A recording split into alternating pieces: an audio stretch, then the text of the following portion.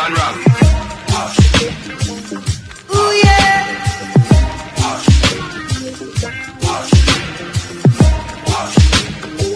Well, alright, we're jamming.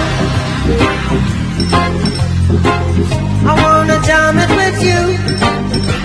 We're jamming, jamming. Hello folks, welcome to Yardie Belly's kitchen, and this is Taste Buds.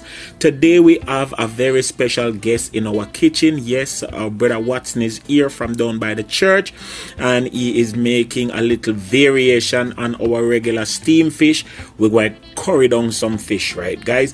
And we're doing snapper fish today. Yes, so the first thing we want to do is we want to take our fish and wash it, make sure it's properly clean. You see I'm using lime. You can use a little bit of vinegar, and you want to clean out the guts, the inside. Make sure you take out all of them little stuff, you know, belly properties. Yes, and make sure you clean your fish nicely. The next thing we're gonna do is we're gonna season our fish, and as you can see, brother Watson is adding some garlic powder, and we have already added a little bit of sea salt, and that's what we're doing along the sides of the fish. We make sure cut some slits, and so we can get the seasoning inside of the slits as well, or the little slices.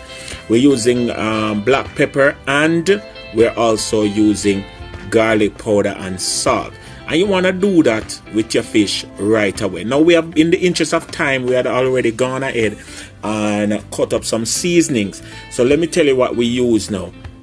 We use onion, we use scallion, we use garlic, we use ginger, we use chili pepper, and we use a little bit of an ingredient called galangal, which is something like ginger, but it has a different little flavor.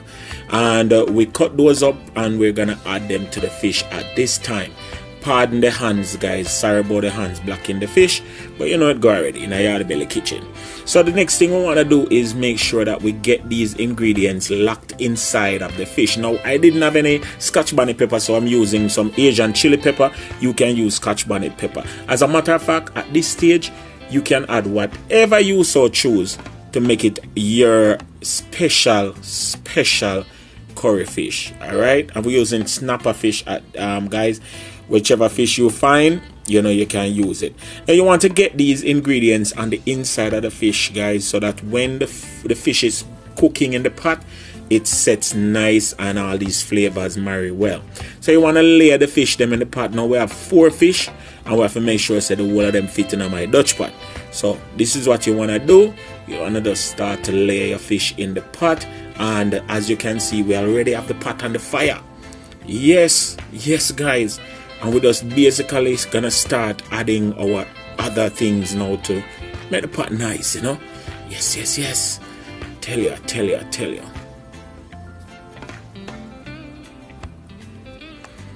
So now we're just making sure that all the ingredients have been added, and once it's added, now we start to add to that. First thing we're gonna add is our curry. Yes, our island curry, and we're using better pack curry, guys. So you know it already, good quality curry. And I'm not using a whole lot of powdered ingredients to this one, guys, because this is really and truly just a variation on steamed fish. So we just make sure we have enough curry in there to make the pot nice and, you know, blend. Yeah man, and this is brother Watson's recipe and format, so guys, you work with it, right? Yes. Beggars are not choosers.